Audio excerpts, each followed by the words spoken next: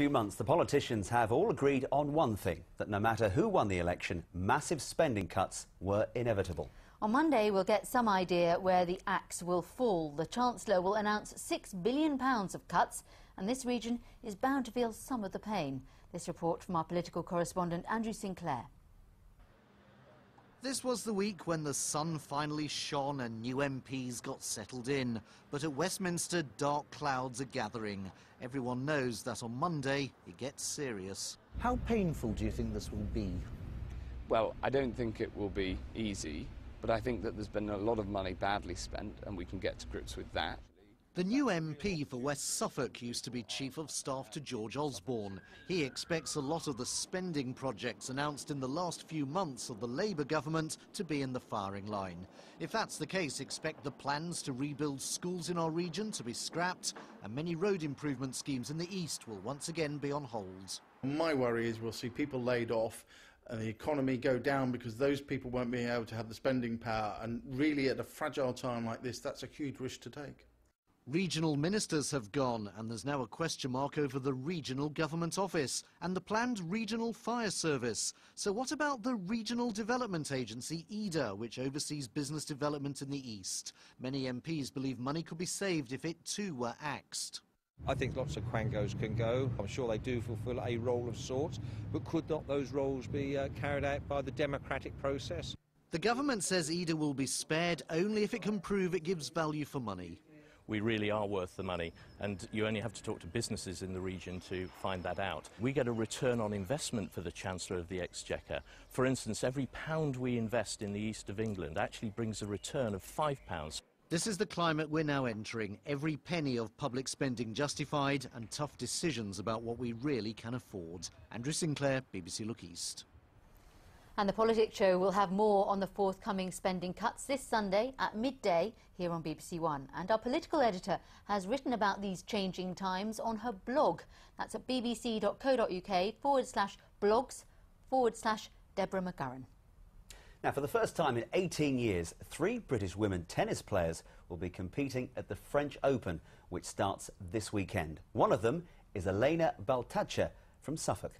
She's the British #1 and ranked 63rd in the world. Our reporter James Burridge has been given exclusive access ahead of her biggest month of the year. For too long, she'd been travelling the globe alone, struggling to qualify for the majors, and was in danger of becoming forgotten. Well, what a difference a few years make for Elena Baltacha. The last probably 9 to 10 years, I've kind of been banging my head against a brick wall, really, trying to get myself at least into the top 100, and I wasn't able to do that. And ever since I met Nino, my coach Nino Severino, he's just completely transformed my tennis, and it's just so exciting because, you know, I was trying so hard, and I was practically on the verge of retirement until I met Nino.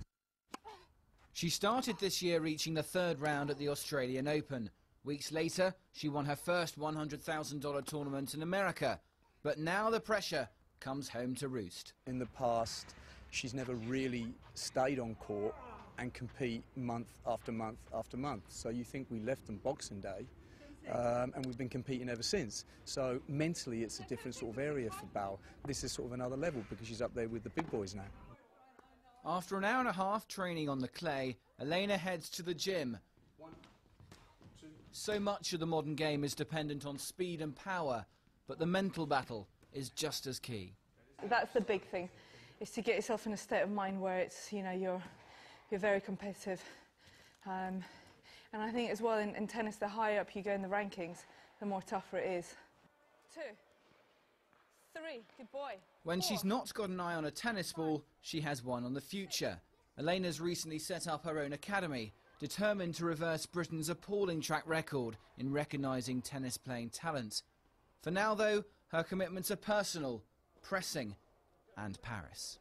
You've got to go out on court and you've got to believe that anything is possible, because otherwise there's no point going on. You know, I'm playing good tennis, I feel very confident, and hopefully with the luck of the draw, and also with great tennis, you know, you never know. James Burridge, BBC Look East, Ipswich. Well, tonight the summer blockbuster Prince of Persia goes on general release. It stars big Hollywood names like Jake Gyllenhaal and Ben Kingsley. But it also features a 13-year-old from Norfolk who was picked for the film after showing off his talent for parkour, a type of free running. Here's a trailer. Prince Dastan, have you wondered how you could have found such a treasure? Are you not curious why an orphan from the streets would be chosen to become a prince? The gods have a plan for you, a destiny. There are those who would use the power... Wow. Well, that's great. It does look great, doesn't it? Will Foster is here with us in the studio. Will, you're 13 now. You were actually 11 at the time of the filming, weren't you? How did you get that part? Because you're playing the part of the Prince of Persia when he was a boy. Yeah. Well, because I do parkour, one of my friends who I do parkour with sent me a link on the internet, and it was pretty much Disney casting for a young boy who was 11 years old with dark hair and blue eyes who practices parkour to play the part. And so I just emailed them with my video. And a couple of weeks later, they sent us an email saying that they wanted us to meet them in Ealing Studios for an audition, and so I went and met them and just got a part. That's brilliant. I mean, you must be the talk of your school. All your mates must be so jealous. I don't know about jealous, but yeah, a lot of people ask me about it. Tell us a bit about how you got involved in parkour, because it's free running, isn't it? And it looks very dangerous, but if you do it properly and you know what you're doing, it's quite safe. Yeah, I actually started when my maths teacher, we had a substitute teacher who came into school, and instead of teaching us maths, he showed us, because it was like the last day, he showed us a DVD about parkour. Wait a second, this is your maths teacher telling you this. Hang on. Better than maths, this never happened when I was at school. You know, what kind of teacher is this?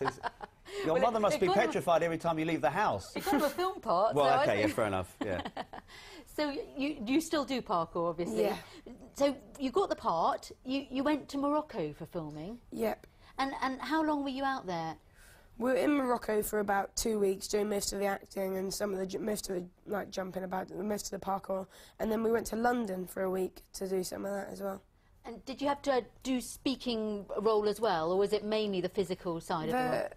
It was mainly physical, but there was actually a lot of speaking. Some of it got taken out, some of it's still in there because it was too long. What was it like hanging out with Jake Gyllenhaal? We saw you in that clip there, he's talking to you. What's he saying? If you pump iron, you'll be like me, you'll be as big as me. Was he all right, nice guy? Yeah, he's really nice. He was really nice in person. Fantastic. Well, it looks great. Well done. And are you going to go on staying in films, do you think? I hope so. I haven't done anything since Prince of Persia, but if something popped up, I would really love to do it. Well, we think you've done a great job Absolutely. so far. And I'm glad you're sitting down. Don't leap around the studio because we're not insured. All right, well done. We'll watch your career from now on. Thank you very much, Will. You're not going to leap around, are you, Chris? You're going to do the weather standing up. No, and it certainly feels like summer blockbuster weather out there as well. So we've got lots of sunshine across the region, and we had some beautiful pictures across Bedford this afternoon showing that sunshine. And what you saw today, actually, with that, is going to stay with us through much of this weekend. So lovely sunshine, warm temperatures coming up for tomorrow. Good weather for a barbecue. Looking at the temperatures that we made it to today, 23 Celsius at Marham was the top temperature across the region.